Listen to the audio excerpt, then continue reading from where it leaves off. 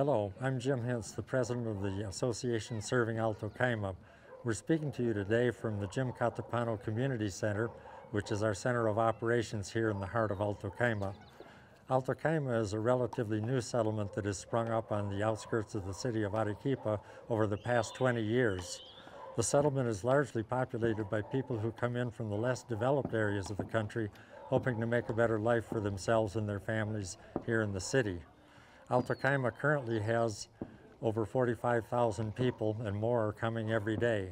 Their transition to life in the city is a very difficult one to make because they lack the education and the job skills necessary to get a good job in the city economy. Consequently, they're relegated to performing as day laborers, doing manual labor for very low wages, and they continue to live in poverty. The key for the next generation to break out of the cycle of poverty that has entrapped their parents and grandparents is, of course, education. Almost all the kids in Alto Cayma do finish high school, but then they encounter a chasm that they must somehow be able to cross before they can continue their studies at the next level. Juan Quispe is a young man who knows all about that. Juan is a medical student who, when he took the exam to enter the university, got the highest grade of any of the applicants. But that was only after he had struggled for 2 years and taken and failed the exam multiple times. Juan, why did it take you so long to achieve your goal of entering the university? Why didn't you enter directly out of high school? Cuando salí del colegio, postulé, ni bien terminé el colegio y me di cuenta según el puntaje. I went to a public high school. When I finished my high school studies, I immediately applied to enter the university, but I noticed after taking the test that all the knowledge that we were given at the school wasn't enough. I realized that I had to find a way to prepare myself with all the missing items. I had to study at an academy. I was in the academy for almost 2 years before I succeeded in getting into the university.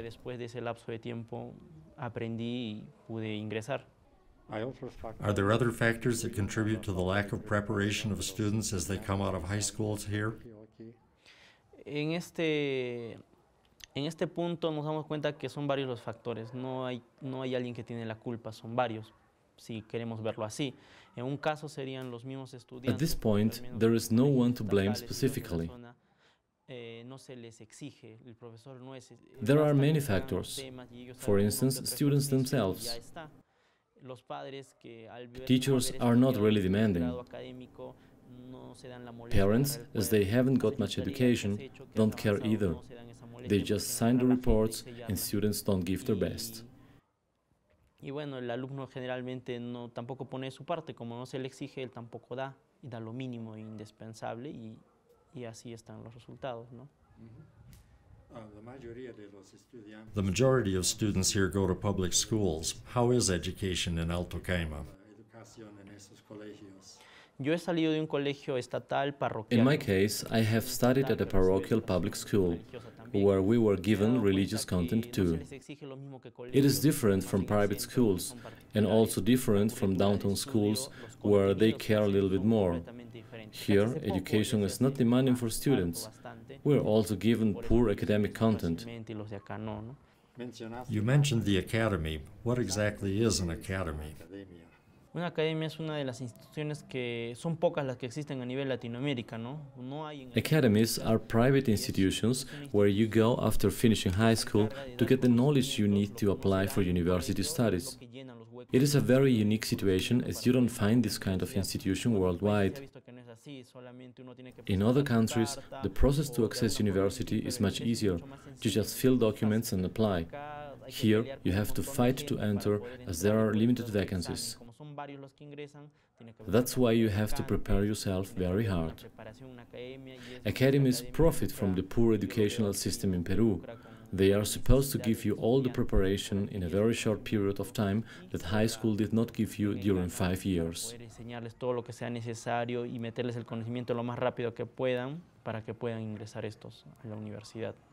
Juan Quispe has identified very clearly the chasm I referred to earlier, which acts as a barrier to prevent the students of Alto Cayma from achieving their educational goals.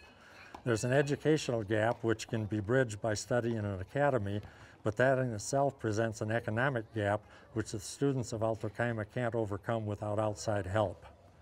It was for this purpose that the Bridge to Opportunity program was created. My late wife, Gloria, was all about giving opportunity to the people of Alto Cayma, and her friends created the Bridge to Opportunity program as a memorial to her. Even as she was struggling with terminal cancer, Gloria participated actively in the design of this program. The Bridge to Opportunity program covers the cost of preparing in an academy until a student is able to enter the university. A typical student might require 8 months of preparation in an academy at a cost of $125 a month, or a total cost of $1,000 per student. The program includes several requirements which the student must fulfill, including a meeting with the student and their parents in order to reach an agreement how we can work as a team to support the student.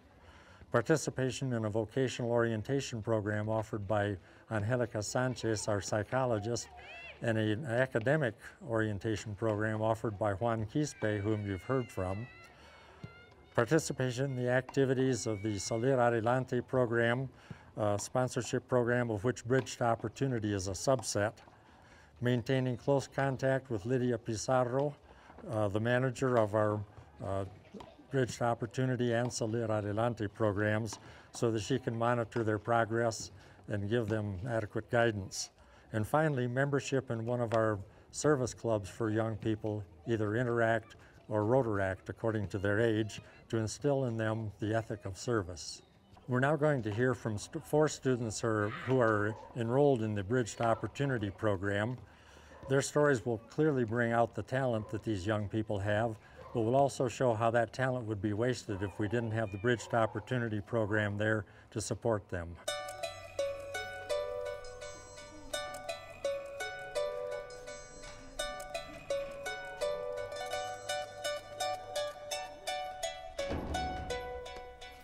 We're going to begin with Isabel Aguilar. Good afternoon, Isabel. Good afternoon, Mr. Jim. Tell us something about your family. We are 5 sisters. I am the third. We live with my mom, as my dad doesn't live with us, nor does he give us support. With no support from your father, how do you live? My mom sometimes works doing ironing, and we live as caretakers of a house. We get our lunch from Father Alex's community kitchen. Tell us something about your studies in high school. I went to a public primary school close to home, but for high school, because of the lack of money, I went to live in a children's shelter and did my studies there. Then I went to a private school for the last year. And how did it go in your studies? How did you end up? I did my best and came out in first place and graduated with honors. It's because you were such an outstanding student that we chose you to be the first person to receive aid in our Bridge to Opportunity program. And how did it go for you in the academy?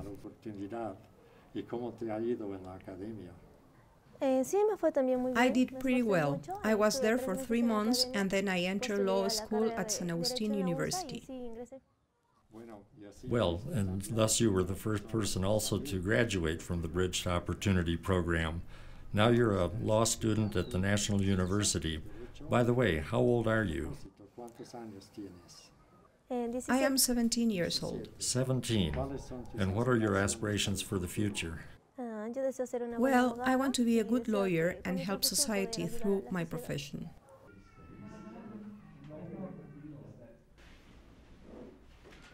We're going to continue with Alonso Valdivia. Good afternoon, Alonso. Good afternoon, Mr. Jim.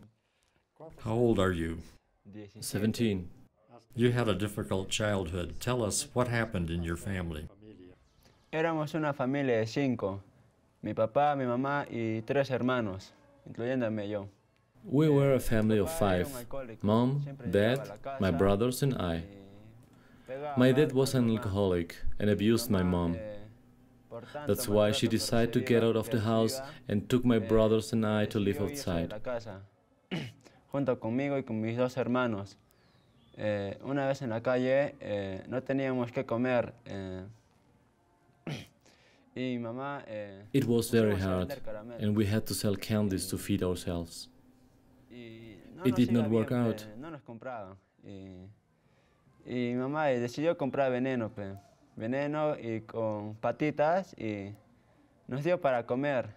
My mom gave us rat poison mixed with some food. Thank God, a lady noticed that we were getting awfully sick and took us to the hospital, where we recovered. We were going to die. Eso fue gracias a Dios, porque la verdad es que íbamos a morir, porque era veneno de rata. Y nos curamos. After that, my mom sent us to the judicial office and we were sent to the Sacred Family Village, a foster home where Father Frank was the director. En 2004 nos enviaron a la aldea Sagrada Familia. El Padrecito Frank era el director. El Padrecito Frank he was into sports and was our coach. He made us win the championship inter-villages. But then, in 2012, he died, and we lost the championship in 2013. Dios se lo llevó el 2012 y el 2013 perdimos el campeonato. So in 2013 you finished high school with excellent grades and we chose you for the Bridge to Opportunity program. And what are you doing now?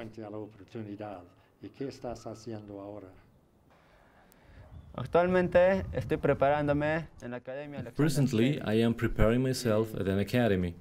I want to study environmental engineering. And what are your aspirations for that career and for your future? I want to bring up my family, help them as much as I can, and give them all the best, as my parents couldn't do for us. I also want to support my foster home, the place where I grew up.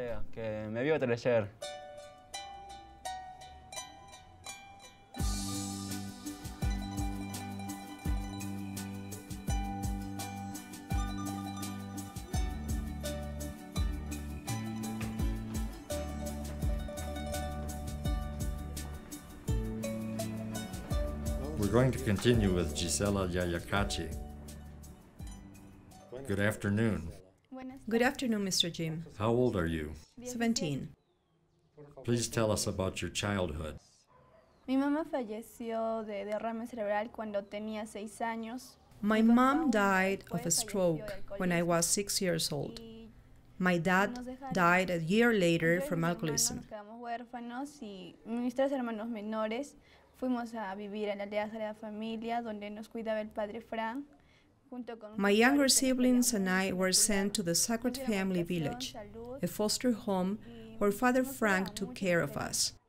Mis hermanos mayores, que son William, Luis, Germán, vivieron fuera de la aldea, pero venían a visitarme los domingos. My older brothers were not there, but went to visit us on the weekends. It was a very sad time, as I missed my parents so much. But thank God we were given love and good care. I devoted myself to study, so right now I am at an academy. Now you finished high school with good grades and you're in the Bridge to Opportunity program. Tell us about your studies. Yes, I'm studying at the academy, preparing myself to enter the university. I want to study psychology and be a great professional. And what are your aspirations for the future? Cuando termine mi carrera quiero ser la mejor. I want to be the best in my profession. I want to help other people, especially my little sister, supporting her studies.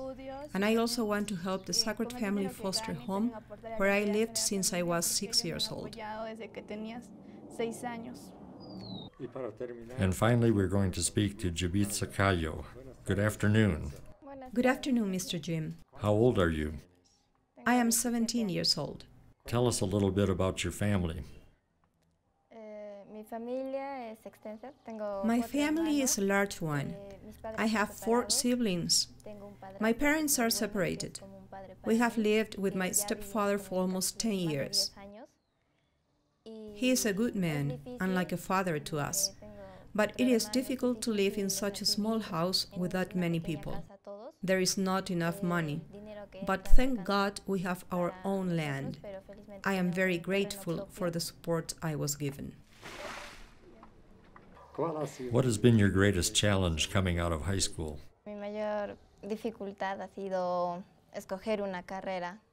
My greatest difficulty was to choose a career. I've done a vocational test, which has helped me very much. I've talked with many people. I've listened to suggestions, but then I got a bit confused. But in the end, have you made a decision? Yes, I want to study nursing at San Agustin University. What aspect of your participation in Bridge to Opportunity have you enjoyed the most?